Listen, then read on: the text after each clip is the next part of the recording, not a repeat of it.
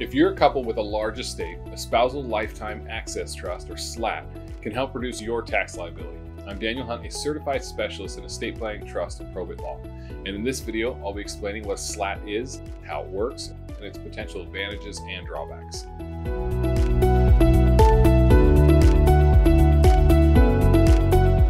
A Spousal Lifetime Access Trust is an irrevocable trust into which one spouse, the donor, transfers assets to benefit the other spouse, the beneficiary, and potentially other family members. This trust provides payouts to the beneficiary spouse while excluding the trust's assets from the donor spouse, gross taxable estate, for income tax purposes. The beneficiary spouse may serve as trustee, or a third party may be named. If the spouse is named as trustee, their power to make distributions to themselves must be limited to health, education, maintenance, and support. The primary trust beneficiary of the SLAT is the donor's spouse, although additional heirs like children or grandchildren may also be named as either current or remainder beneficiaries. How does a SLAT work? Here's an overview of the mechanics. Step 1, the donor spouse transfers assets of which they are the sole owner into the trust and reports it on their gift tax return. Since California is a community property state, they may need to first convert community property assets into separate property assets using a partition agreement. Step 2, once the SLAT is funded, the beneficiary spouse can request distributions of income or principal, which also may indirectly benefit the donor spouse. Step 3, when the SLAT is terminated, usually upon the death of the beneficiary spouse, any remaining trust assets pass to the remainder beneficiaries named in the trust document.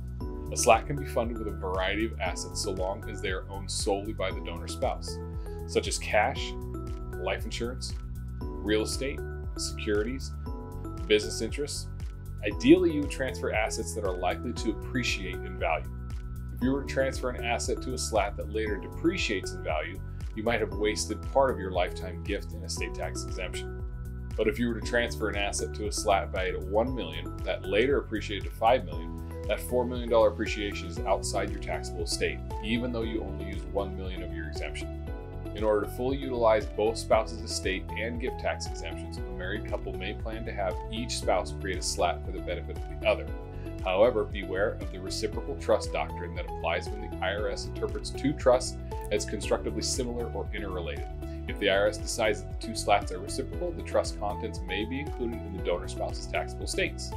Always consult with an experienced estate planning attorney when creating a SLAT, but especially when creating two SLATs for a married couple. You might consider creating and funding the trust at different times, including different classes of beneficiaries, providing different terms for beneficiary distributions, giving beneficiaries different rights of withdrawal, or granting beneficiaries the power to change beneficiaries under certain restrictions. One potential drawback to creating a SLAT is that if your spouse were to suddenly pass away, you'd lose your indirect access to their SLAT payout. You would also lose access if you divorce, so you might consider adding a provision that states that your trust is for the benefit of your current spouse and not former or estranged spouses. Once you remarry, you could regain indirect access to those assets. What are other potential drawbacks? Assets held in a SLAT don't receive a step-up in cost basis when the donor spouse dies. This could potentially increase the remainder beneficiary's capital gains tax liability.